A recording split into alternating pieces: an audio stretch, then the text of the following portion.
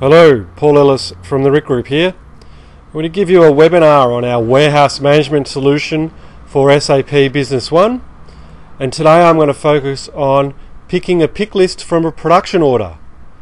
So the RIC Group was established in 2001, and we have customers all over the world using our warehouse management solution. With SAP Business One HANA, we use the service layer, and our warehouse management solution is certified with HANA. With SAP Business One SQL, we use the DI API for integration. The majority of our customers are in distribution and manufacturing, and we've been a sponsor in the SAP SMB Innovation Summits in 2017, and we'll also be a sponsor for the 2018 Summits coming up. We work with the SAP Business One partner channel globally, and we've been a part of the SAP APJ Growth Series. So why the service layer? There really is a great blog about using the service layer for SAP Business One HANA, and that link is below. So firstly, by using the service layer, our warehouse management solution is a loosely coupled application, meaning that we don't have to run any software where SAP Business One HANA is.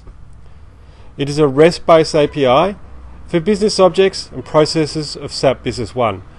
So any data that we push back into SAP Business One with our warehouse management solution will follow the SAP Business One business rules. There are two parts that we use. We use the service layer, and we also use the XS engine. XS engine is used to retrieve data. And the reason we use the service layer is because of machine learning, mobility, Internet of Things, and blockchain, and ensures our customers are future-proofed using our warehouse management solution. For further information, contact us on our email address, sales@thericgroup.com, visit our website or YouTube channel.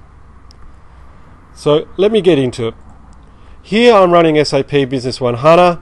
I've got that on an AWS server, and what I have done is created a production order 167. So the next step for me to release that to a pick list is I want to release this production order. So I'm going to update the status from planned to released and update that. From here, we'll go back into the production order, have a look at the latest one. 167 is now released. I'm going to right click and say generate pick list. When I generate the pick list, it tells me the pick ID number 480. So I know which pick ID we're looking at, and what I'll do from here is I'll open up the Pick Pack Manager, and when I open up the Pick Pack Manager, I can select production orders, and we can see in the released section the production order 480, pick ID 480, for production order 167. So I can have sales orders, inventory transfer requests, reserve invoices, and production orders all through my Pick Pack Manager and release them appropriately when I have stock. So now I want the warehouse management user to go and pick, again, this Pick ID 480 and pick the raw materials for this production order. Let's go into our warehouse management solution. So you can straight away tell it's a browser-based solution. It's going to work on any device, any operating system. So whether it's a tablet device or rugged device running Android, it's going to open up and work fine. And here I've got Google Chrome operating. Production order, I can see straight away, 167, and document number, pick ID 480. If I drive into that, it's going to have the raw materials for the users to pick. So you can see here is the raw materials to pick for production order 167, and the items, the LM 4029. Now I'm going to go into these and pick these items manually, and you can see straight away we've been led by bin location, and when I click on add, it goes to the next line and it's telling the user what the next item is to pick straight away. I could have multiple pickers picking this order, by the way.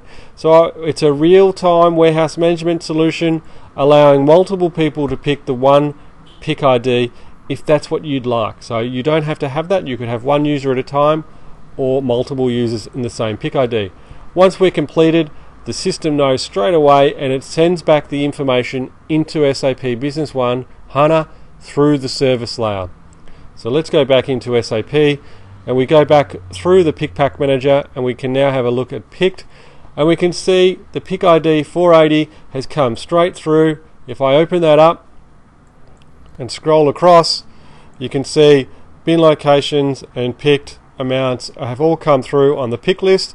Now if I want to, I can select all and say create and say receipt from production, and I can receipt that now and say yes, and the process has now been completed. So if I drive back into that production order and refresh, you can see now, grayed out, I have a look at the relationship map. I now have an issue for production and a receipt from production. So there we are, receiving or picking for production orders and then completing it through the Pick Pack Manager to create the receipt from production. Now the second part show you is creating a purchase order and receiving that, and just partially receiving. That's what I want to do today, is just partially receiving a purchase order. So if I have a look at the last purchase order I did, I can see 549, that's been closed. So I'm going to create a new one, and I'll create it for Far East Imports, that is fine. And then I'm going to select an item, choose this item, and then I'm going to select R1 and R2 as well. So if I drive into these items, we can see here the package type is pallet, and on the pallet is 48. So we've got a unit of measure, and we can appropriately set up the barcodes to handle that, the different units of measure for these items. So I've got 3 items on this purchase order, and we can see here the unit of measure for these 2 items is 48. So let's add that. So 550 is the purchase order number. Let's go into receiving, and so it will load up receiving. So again, I could have multiple people who load up the receipt as well. So 550, if I want to just filter by Far East Imports, I can, and I can drive into that. So I could have multiple devices now scanning the goods that have come in off the container, off the pallets, scanning them one by one, and it will increment the quantities all together. So the first item I'm not going to receive, and the second item is the printer R0001, and we can see when we scan that, I've got the inner barcode, so I'm receiving one at a time, and the received quantity is going up. Now I'm also going to receive the second product here, the R0002, and again I'm scanning and the quantities are going up. Now I'm going to drive into that item manually because I don't have the pallet barcode in front of me, but I want to capture the remaining.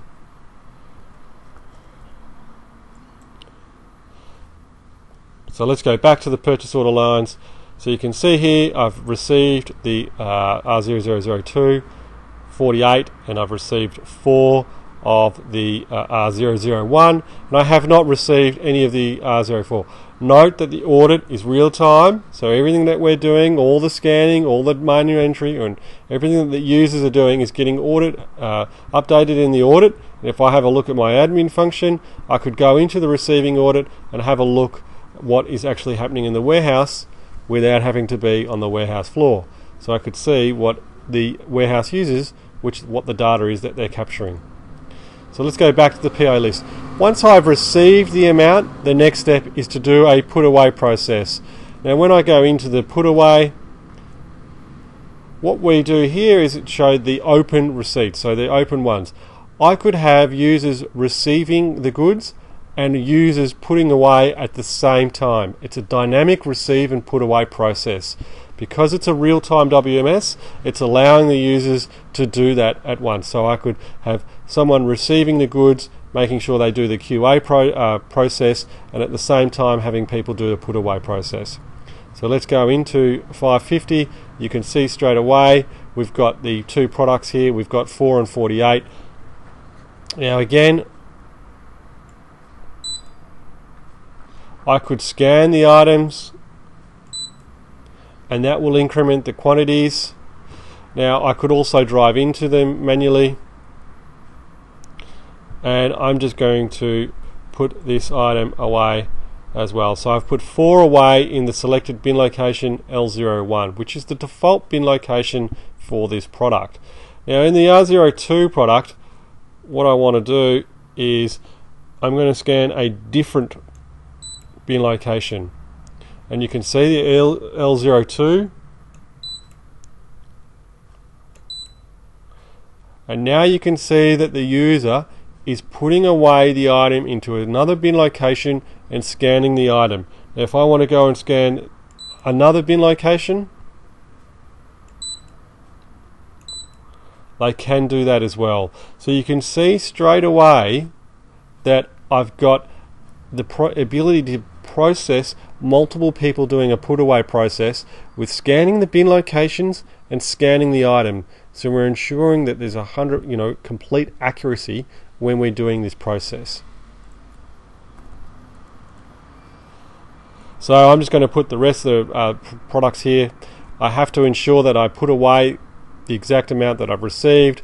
So if I go back here, we can see the put away quantity equals the receipt quantity of 48 and 4. So we do have a ability to enable put away all. So if you want to do a quick put away of being able to put away into a bin location or the default bin locations of all the products, we do allow that, and when you tick that you can say put away all. So for now what I want to do is go back, and I have received and I have now done my put away process, and I'm going to complete. Now when I go and complete, that will go and update SAP Business One HANA through the service layer, the purchase order that has been done. So again, I do the receiving process using the warehouse management solution, and then I do the put away process. Once I complete the put away process, I can then say complete, and it will go and update SAP Business One. So straight away I can see that once I refreshed, the third line has been completely reseated. And note, because this was a different unit of measure for the second item, we have a remainder left over. So you can see what I have received is the right amounts. I've received 4 and 48, and the second item I put away into 2 bin locations. So if you remember, I put away 46 and 2. So you can see here I've captured the right amounts into the bin locations, or the corresponding bin locations that I did in my put away process. So we have the receive process and then the put away process, and the GPRO in SAP is updated with the information that's been captured by the warehouse user. Thank you for listening. I appreciate your time, and if you have any questions, please feel free to send them to sales@thericgroup.com. Thank you.